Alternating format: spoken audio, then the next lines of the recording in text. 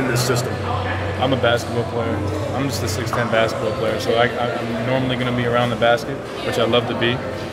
I can also stretch the floor. I can shoot it comfortably out to about 25 feet. So I envision myself being wherever they need me to be. I like to think I can play multiple spots on the court. Zach, tell us about your recruitment. Who you were in contact with the most, your thoughts on the staff during the process. Lanier was my head recruiter.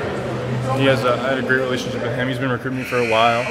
He articulated early that there are going to be schools that come and schools that go, and then eventually more bigger schools started to come back. And he said that they're always going to be here and they're always going to support me and they're always going to put their neck out for me and believe in me. And that really went a long way.